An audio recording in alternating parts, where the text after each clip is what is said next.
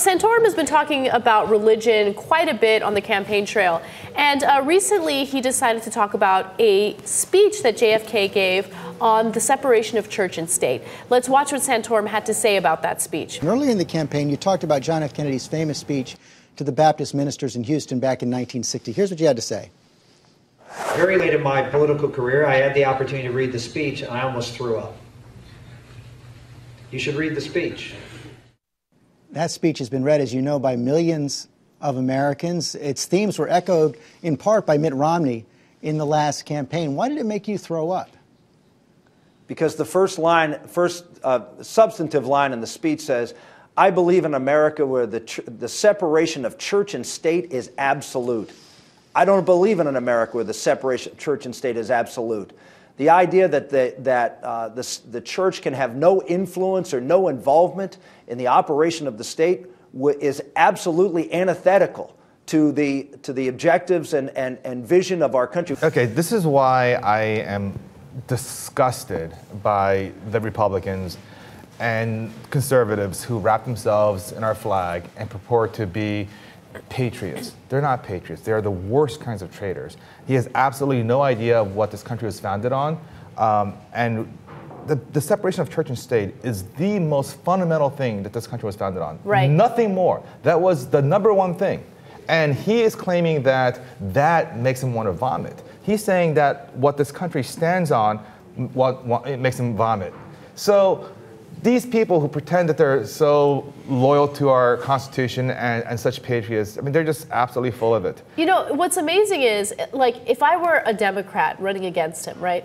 I don't know if Obama would ever do this, he probably wouldn't. But I would claim that Rick Santorum is unpatriotic. You don't love America because you don't love what America was founded upon.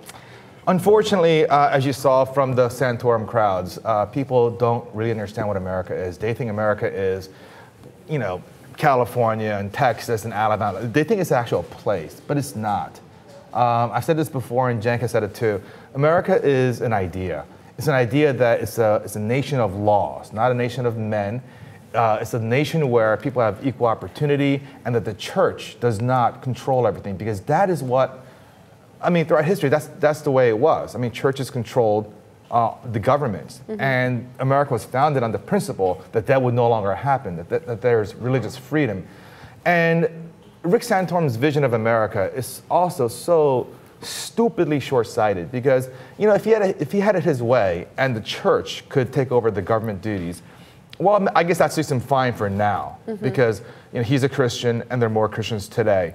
But fast forward 100 years from now, 200 years from now, maybe it's all Muslims, okay, at that point. Who knows? And then it'll be Islamic law controlling our Constitution. I mean, it doesn't make any sense. And it's so short-sighted. It's also wrong-headed. It's wrong for 100 different reasons. And, you know, it goes to the idea of projection that Jayar has mentioned many times, right? These guys are so terrified of Sharia law, which is taking over the United States, which is absurd, because if they had it their way, they would impose all of their religious beliefs on our government. Right. That goes to the straw man that I was mentioning right after he finished spouting those stupid comments.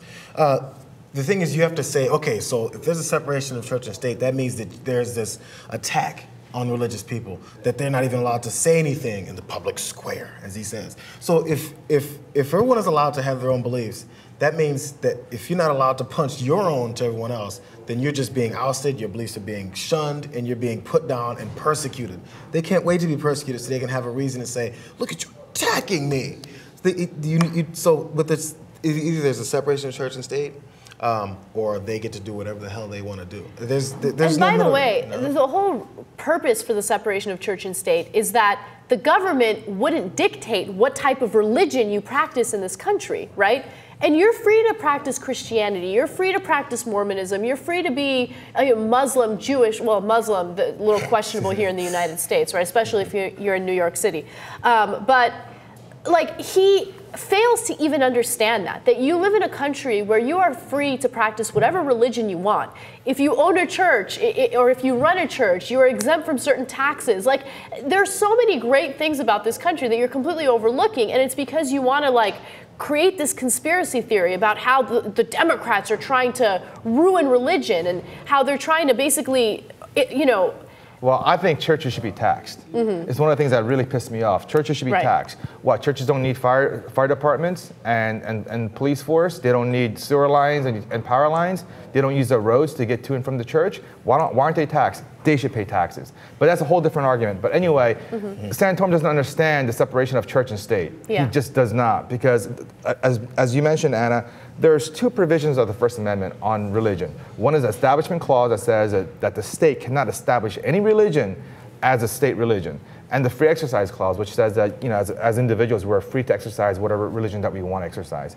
And that is a very smart way of instituting this separation between church and state. And they want to break down that barrier and have the Establishment Clause and the Free Exercise Clause destroyed. Because if you destroy one, the other falls too. Because if you're allowed to establish a religion, then it's hard for people to exercise freely the religion of their choice. Right, exactly. Now we have one more video of Santorum talking about religion, and let's watch that.